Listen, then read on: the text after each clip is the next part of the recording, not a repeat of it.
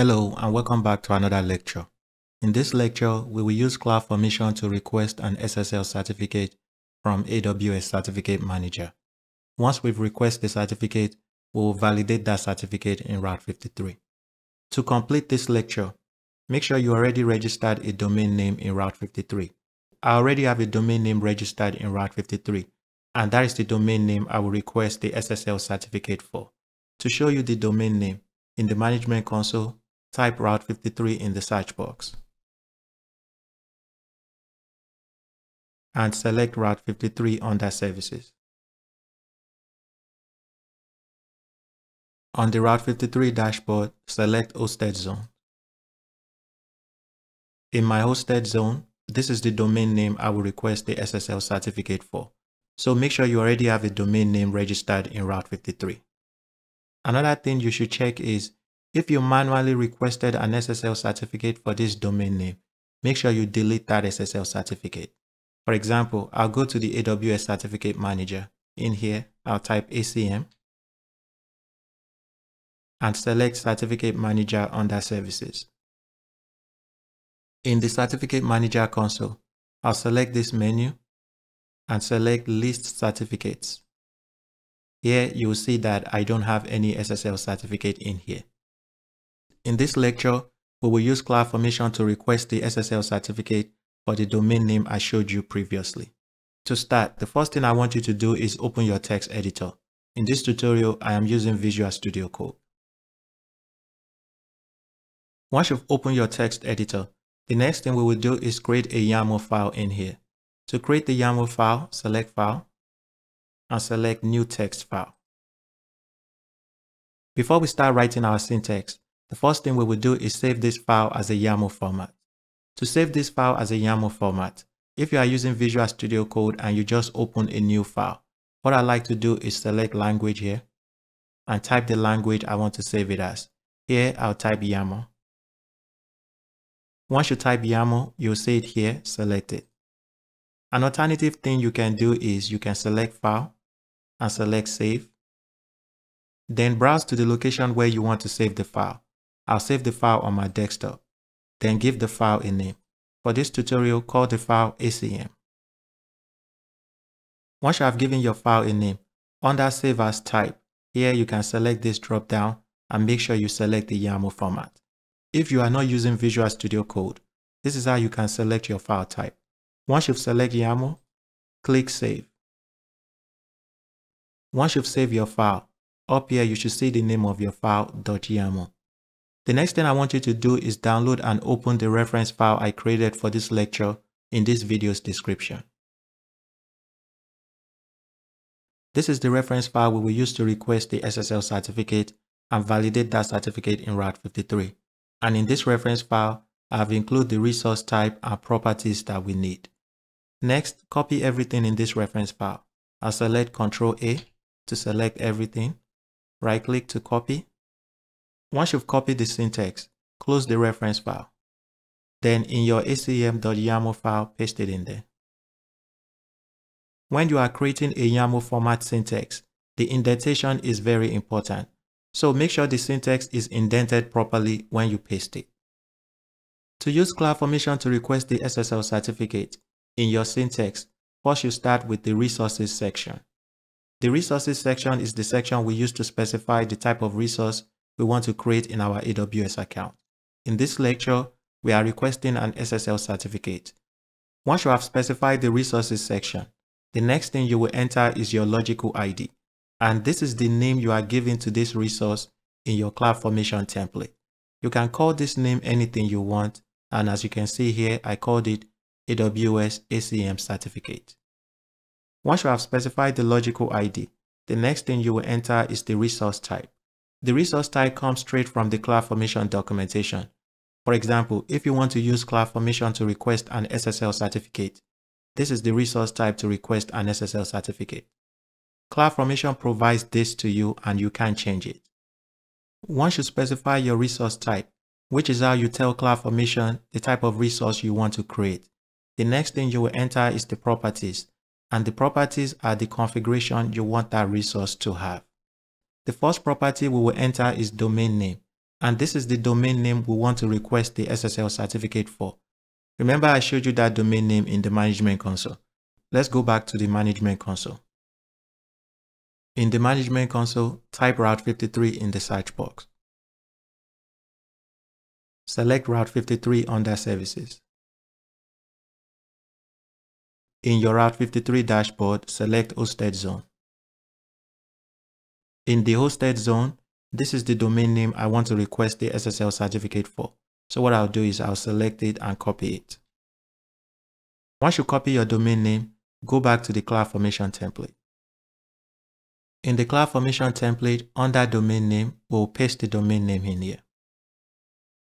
When you request an SSL certificate for your domain name in Certificate Manager, there are two ways you have to validate that the domain name belongs to you. The first is through email, and the second is through DNS. In this lecture, we will use the DNS method. When you specify the DNS method, AWS Certificate Manager will give you a CNAME, and you have to use the CNAME to create a record set in your Route 53 hosted zone. To use the CNAME to create a record set in the Route 53 hosted zone, we will use this property. The property is Domain Validation Options, and the first option under this property is Domain Name. This is the domain name we want to create the record set in. We specified our domain name up here, so what you can do is copy this and paste it here. The next option we have to enter is Hosted Zone ID, and this is the Hosted Zone ID of this domain name. To get the Hosted Zone ID of this domain name, let's go back to the Management console.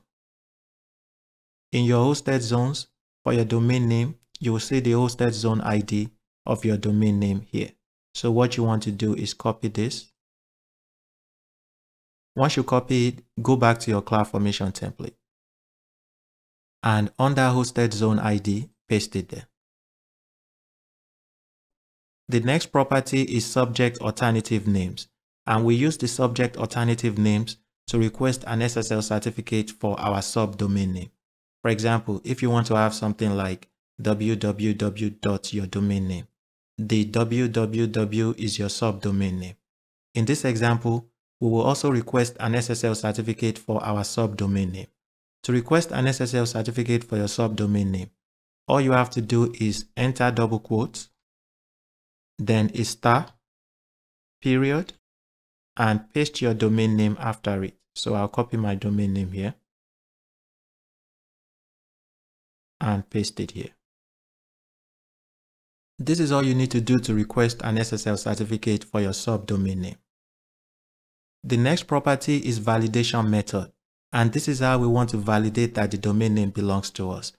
Remember, there are two ways you can validate that a domain name belongs to you. The first option is by email, and the second option is by DNS. In this example, we are using the DNS method. So here, we will type DNS in all caps. This is all you need to do to create a CloudFormation template to request an SSL certificate from AWS Certificate Manager. The next thing we will do is save our file. I'll select File and select Save. Once you've saved your file, let's go to the Management console to launch this template. In the Management console, type CloudFormation in the search box. Then select CloudFormation under Services. In the CloudFormation console, click Create Stack. To create the CloudFormation stack, for Prepare Template, we will select Template is ready. Under Template Source, we will select Upload a template file. Then click Choose File. Browse to the location where you saved your CloudFormation template. I saved my CloudFormation template on my desktop, and this is it here. I'll select it and click Open. Once you open the template, click Next. On this section, give your CloudFormation stack a name. I'll call it ACM. Once you've given your stack a name, click Next. On this page, we will leave everything as default. Under Stack Failure options, I always select Preserve Successfully Provisioned Resources. The reason why I always select this option is to preserve the resources that are already created. So if anything fails in my template, I can see where that failure is. So once you select this option, scroll down, click Next. And that's all we need to do. On this page, scroll down and click Create Stack. There you go. We are creating the CloudFormation stack. And this stack is going to request an SSL certificate from AWS Certificate Manager. The next thing you can click is the refresh button. And under the Events tab, it will show you the events going on. So right now, it is still creating the resources. We'll give it some time to finish creating it. While you are waiting for the resources to be created, continue to click the refresh button every now and then. After waiting some time, the CloudFormation stack has been created. The next thing we need to do is go into AWS Certificate Manager to check whether our certificate is there. To go into the AWS Certificate Manager, right-click on the AWS logo here and select Open Link in New tab. Then go to that tab.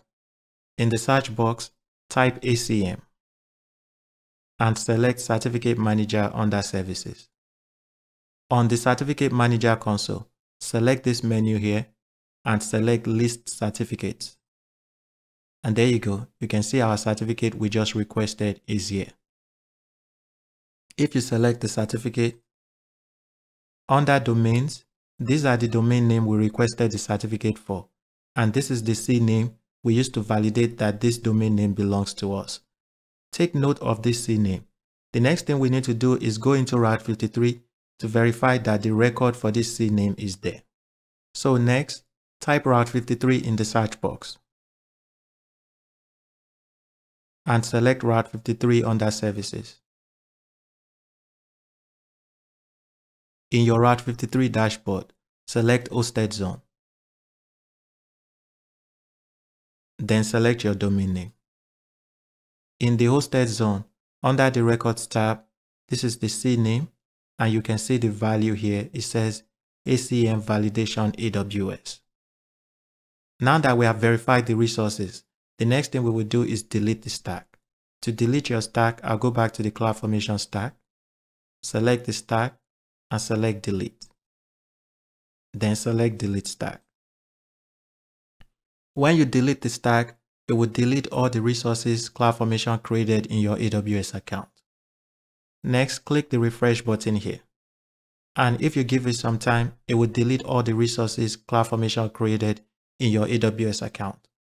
Even though CloudFormation will delete all the resources it created in your account, one thing I want you to know is CloudFormation will not delete the record set that it created in Route 53. If you need to launch this CloudFormation stack again, you don't have to delete this record set. CloudFormation will use the same record set. But this is something I want you to note. The CloudFormation stack has been deleted, but in Route 53, the CNAME is still there. If you are trying to clean up everything, all you have to do is select this CNAME and select Delete Record. Then click Delete.